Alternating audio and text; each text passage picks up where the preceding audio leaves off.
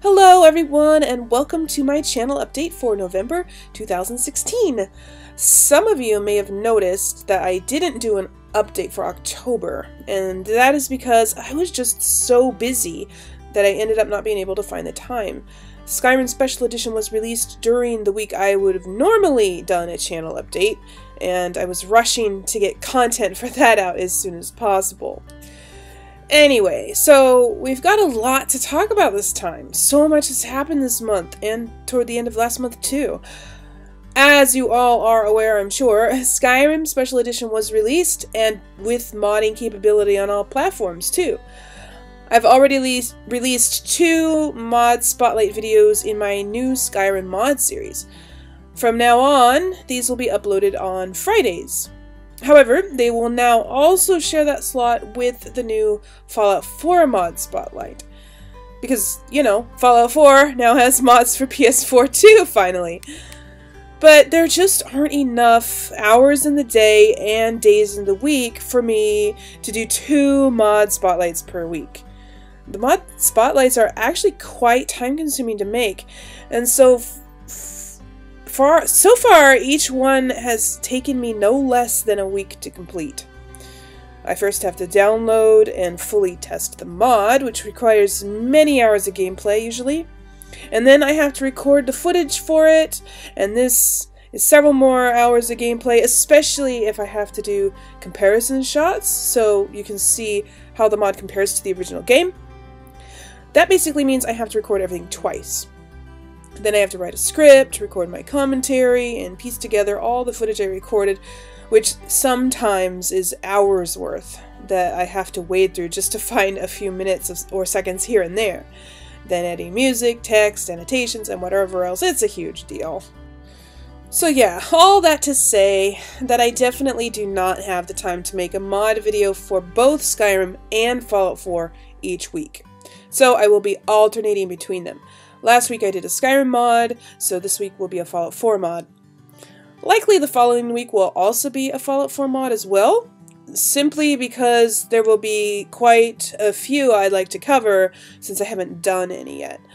After that, I will try to do each one every other week, but that will depend on the mods that are available that I feel like covering.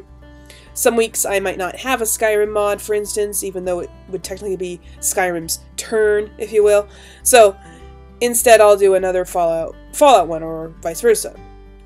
I'm basically just going to go with the flow and with what excites me and inspires me. You know, I have to enjoy what I do, and so I'm not going to force myself to cover a mod simply because it's expected on a given day. I have to be excited about it first. Anyway, either way, you will still be getting a mod spotlight each Friday from now on. The rest of my schedule isn't changing anytime in the near future. My Let's Plays will still drop on Tuesdays and Saturdays for Mass Effect, and Thursdays and Sundays for Fallout 4. I'm still working on my Nordhagen Beach settlement build, and those will continue to come out on Mondays. Wednesdays will remain open for random videos if I have one, but often this day will remain blank as sort of my day off. Haha. So, more often than not, there will not be a video on Wednesday. But if I happen to have an extra build video or a tips and tricks, it will likely go out on Wednesday. I still have a few ideas for tips and tricks for Fallout 4.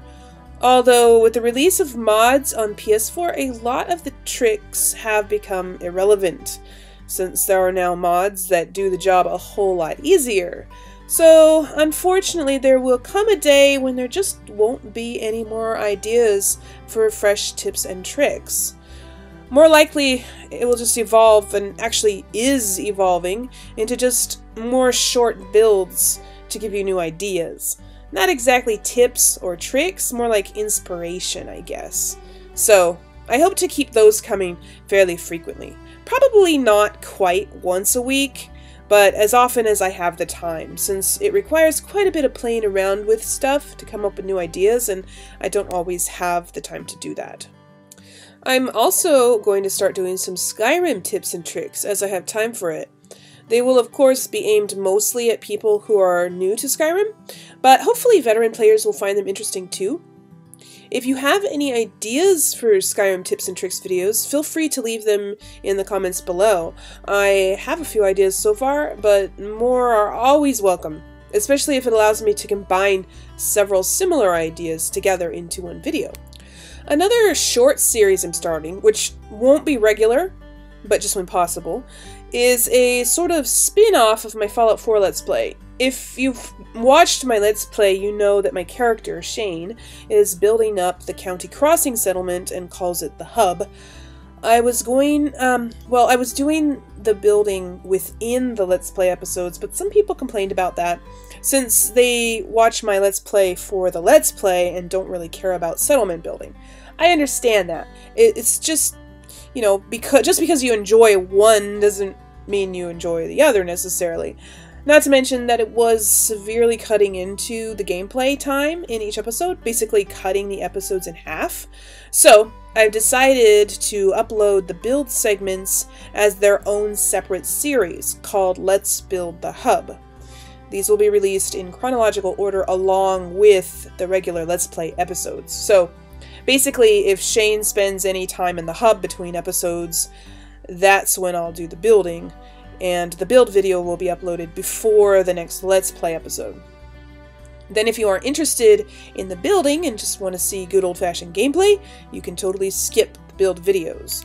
But I will be doing quick tours of what I build at the beginning of the Let's Play episodes, so you still won't miss out on the results anyway.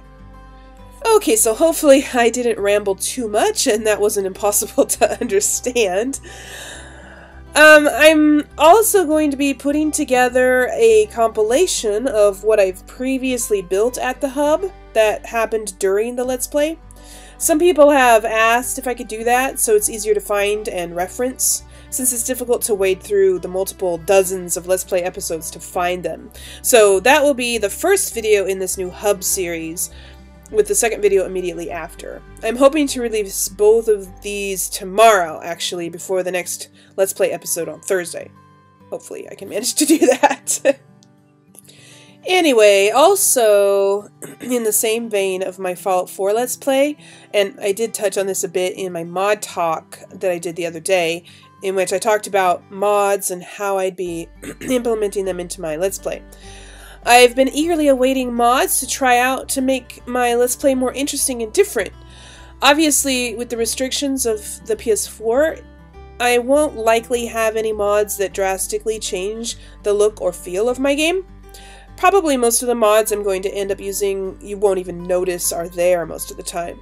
Most of them will likely be settlement mods for the Hub, but as of the making of this video, there aren't a whole lot of really good gameplay mods available yet, but I'm sure there will be eventually. My Let's Play is also where I'll have the most time to test any mods I want to do reviews on, killing two birds with one stone, as it were. So, sometimes mods I'll try out I may end up not liking and won't keep forever. But whenever I install a new mod, I will do a short video before that episode where I talk about the mod and how I'm going to be using it and why I've decided to use it and so forth. That way all this mod talk won't take minutes out of the actual gameplay episode. And you can also choose to watch it or not, depending on your interest. Speaking of mods, a lot of people have been very curious how I'm going to be implementing settlement mods in my build videos. So I'll address that while we're on this subject. I'm going to be keeping the mods to a minimum in my builds, simply because I like the vanilla look of the settlements and I don't really want to change it too much. Of course, with the restrictions on the PS4, there won't be just a whole lot of visual changes anyway. But just for the record, you're not going to catch me using a whole lot of non-vanilla wall pieces or some such. You're not going to see me use mods that add a ton of pre-war buildings. I don't think those are immersive or lore-friendly. Basically, if a settler couldn't build it or get their hands on the pre-built pieces, I won't use it. The lighthouse in the unlocked settlement items mod, for instance. The settlers would not likely build a lighthouse that looks so nice and, well, pre-war. They really wouldn't have any reason to build one either, so I won't be using that. And don't even get me started on the buildable Bunker Hill Monument. Honestly, I don't understand why they put that in the mod. It's not at all lore-friendly or realistic to have that monument anywhere else in the world. Anyway, I'm dangerously close to a tangent now.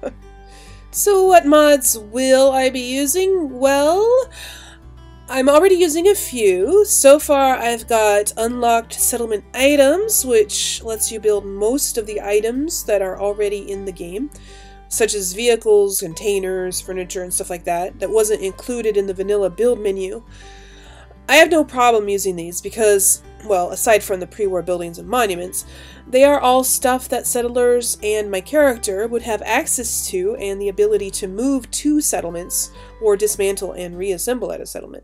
And a lot of the items are just so darn useful. I'm also using OC Decorator, so I can more quickly decorate my settlements, allowing me to finish them sooner and get the tours done in a timely manner, yeah? I like that this mod doesn't just let you build absolutely everything whenever you want. You actually have to physically have the item first. Also, I've got a mod that lets you scrap rubble and debris and bushes, skeletons, and even dead ghouls. I love this mod, and it was my most anticipated mod of all time, actually. This mod will let me build in places I've never built before, like Kroot Manor and Sunshine Tidings Co-op. I never liked building there because of the dead ghouls everywhere all the time. Now I can! Yay! Also, I've got a mod that lets me plant all the plants in the game, even the wild ones, and it allows you to craft all the beverages, but I wanted it for the plants because now I can make pretty flower gardens and stuff like that. Just another thing to make my settlements look different, but still very lore-friendly. And those are basically the mods I'm using for settlement building so far. There will likely be more coming out all the time, and I will of course be always updating you on which ones I'm using in each of my build videos. And I'll always have the links to the mods in my load order down in the description of my videos so you can find them for yourself. On a similar vein, Skyrim mods and a Skyrim Let's Play. Well, as I said before, I won't be starting a Skyrim Let's Play until sometime in December, or maybe later, after I get my new PC. It's getting close! I had decided a long time ago that I wasn't going to do a Let's Play of Skyrim on the PS4, simply because of the mod limitations, and I really wanted to use a lot of mods in my Let's Play. I have ideas for my character and his or her story, and I will need complex mods to tell it properly, mods that will never be available on PS4. So it's still going to be a little while before I start that series, since I have to get the PC first. But I expect to get it in the beginning of December, so just a week or so away. Wow. But then I've got to get it all set up, install Skyrim, install mods, and some mods might not even be available yet for the special editions, so it will still be a while even after I get the PC before I can start the Let's Play. But I'm hoping it will be no later than the beginning of January. Maybe sooner, depending on how everything goes, but I'm projecting the beginning of January. Okay, let's talk about non-Bethesda games for a bit. I'm still doing my Mass Effect Let's Play. It doesn't get even half the views my Fallout Let's Play gets, but that's understandable, since most of you guys subscribed for my Fallout 4 content, and that's okay.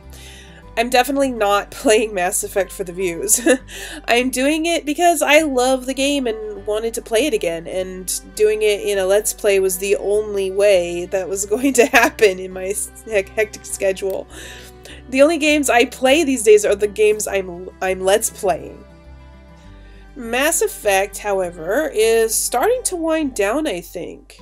I've got the endgame quests already lined up, I just have to take the plunge. And I'll probably be doing that soon, just because I'm starting to get bored with all the repetitive side quests, to be honest. And I'm also just really eager to start Mass Effect 2, because it's so much better. But, so anyway, when the time comes, Mass Effect 2 will be taking Mass Effect 1's time slots. As for other games, I want to start live streaming finally. I did a stream last Friday, and several of you guys turned out to watch me build in Fallout 4. That was fun. I want to make it a regular thing now, though, since we finally got Twitch figured out and working. Yay! Although I'm still learning the ins and outs to make it perfect, at least it works. So, I'm thinking that from now on I'll be doing live streams on Twitch every Friday night at 9:30 Pacific time. This is the only time slot I have available. I am so sorry. I realize that for most of you guys on the East Coast and in Europe, that's a difficult time slot. Hard to watch a stream when you're sound asleep in bed or getting ready to go to work or whatever. But I will be recording the streams and uploading them to YouTube later, so you'll still get a chance to watch them at least. What will I be streaming? Well, that depends on my mood on any given Friday, I think. Sometimes I'll build something in Fallout 4, sometimes I'll play a random game. Like, I would like to do more of Assassin's Creed Black Flag, but I'd also like to do some Dragon's Dogma, or maybe one of the other Assassin's Creed games, or really just anything that suits my fancy. Also, when it finally comes out in February, I will be doing a live Let's Play of Horizon Zero Dawn. So be sure to follow me on Twitter and like me on Facebook, because that is where I'll be announcing my live stream times and what I'll be playing. I won't be announcing these on YouTube. I also won't be doing any more live streaming on YouTube, and we'll be moving completely over to Twitch. Twitch just works better, and it's a lot easier to save the streams to upload to YouTube later.